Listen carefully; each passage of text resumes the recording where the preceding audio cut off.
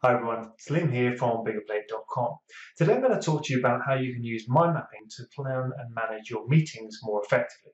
I'm going to show you how a tool like MindMeister, which is a very good online mind mapping tool, can be used to help with the before, during and after of your next meeting. So let's take a look.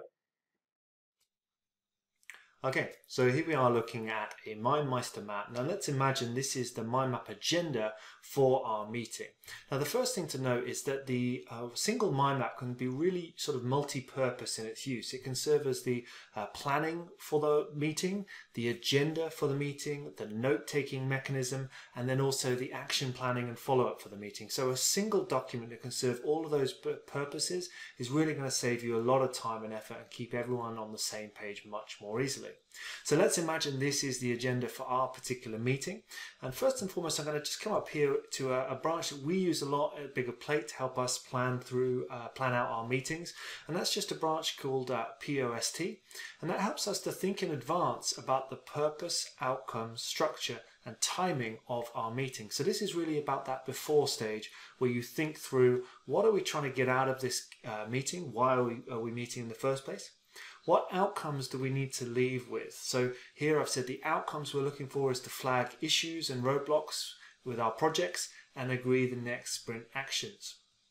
The structure I have determined for the meeting is 1, 2, 3 key projects. We're going to look at each in turn, and you'll see that that then becomes the structure of our mind map, which essentially is giving us our agenda for the meeting. I've then also put in the timing of the meeting, just so again, if I was to share this, people know what they're in for. Now this can be a really great way of planning your meeting because it forces you to think through whether these things are all aligned. So if you've got a 45-minute meeting slot with some people or some person, to have 23 outcomes you're seeking may not be very realistic. So thinking through the combined purpose, outcome, structure and timing and making sure it all fits together in a way that makes sense is really going to help you to have a more effective meeting. So that's about the before part, but what you could also do in the before part is share this agenda mind map with your team. So using online tools like MindMeister, you can share in advance with people and ask them to populate key parts of the mind map in advance. So for example, I could share down here and add certain team members to my map, invite them to it, and they would then be able to add their inputs into the map in advance of the meeting. A great way to pull the key information we want together in advance rather than hoping everybody brings the right things with them on the day. So if I've invited my team into the map in advance, they've hopefully started to populate some of these key areas. Now in the first agenda item, we've just broken this down into three sort of phases of the project that we want to cover.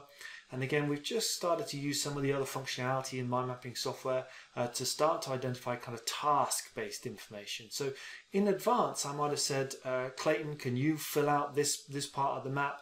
Jacques, can you just give some information here? And what we could then have is both of these people in the team pulling key documents into the mind map. So here they've attached just another document from the computer. And with MindMeister, that's really useful because it's pulling everything into one place. So when you have the meeting, you don't have to go jumping off, looking in files and folders, trying to find exactly where that particular document is. You see it's embedded right in the mind map here. And that means when we're having our discussion, we can keep everybody focused on the item at hand, not losing time jumping around looking for that scoping document or that statement of work.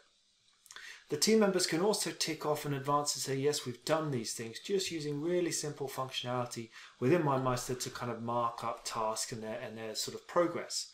But what if in the meeting we then start to plan out the next stage of our progress? So this is where in the meeting you can actually use the tools to gather notes and feedback. So somebody might say the beta changed it live yesterday. And then somebody says, well, that means it's ready for testing. So we can start to build out people's ideas and feedback live during the meeting, and people can see their ideas taking shape in the mind map and being recorded. That's a great way of building better engagement in your meetings. Instead of everybody writing their own notes or looking at their own laptops, hopefully what we've got is people all looking at the same screen or even looking at the same mind map on their laptops to just see their ideas fitted in with everybody else's and see how ideas connect up and feedback connects up. As we then get into action planning, for example, we can start to use some of that functionality. If we open up the menu up here to say, well, we need to start the beta testing, who are we going to assign that to. So I can just, for example, assign that to Graham. I can see how far completed that is. I can say to Graham in the meeting, this is our top priority, priority 1. How soon can you do it? And he would then have the ability to say, actually, July 1st is a bit too soon. Maybe let's just push that a day later. And then from now on, this is the record that he will then update to show his progress on that beta testing. He may then start to put in items into the map that need resolving. So maybe he puts in, these are the bugs he's finding. He's marked them up as priority 1, 2, and 3.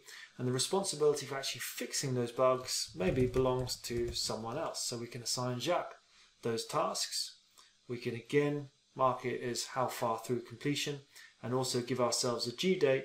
Maybe we've got a launch on the 4th of July over the weekend, so we want to get the bugs resolved on the 3rd.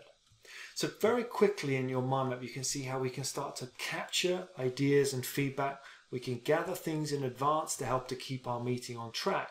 And we can then also use the same document to manage and monitor our progress. So when we do this same meeting 2 weeks later, we can check in and say, Jacques, how are we doing on these bugs? Graham, how are we doing on the beta testing?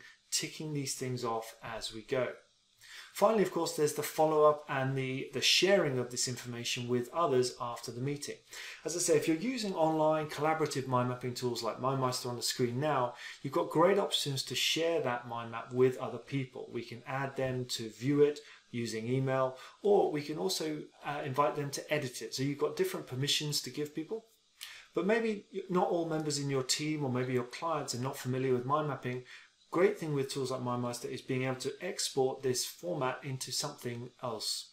So for example, we can transfer this mind map into a PDF, into a Word document even, PowerPoint slides, or just a flat image, so that people can get the output, the actions, the visual of what was discussed in the meeting, the actions and the ideas in whatever format you need in order to share it with them.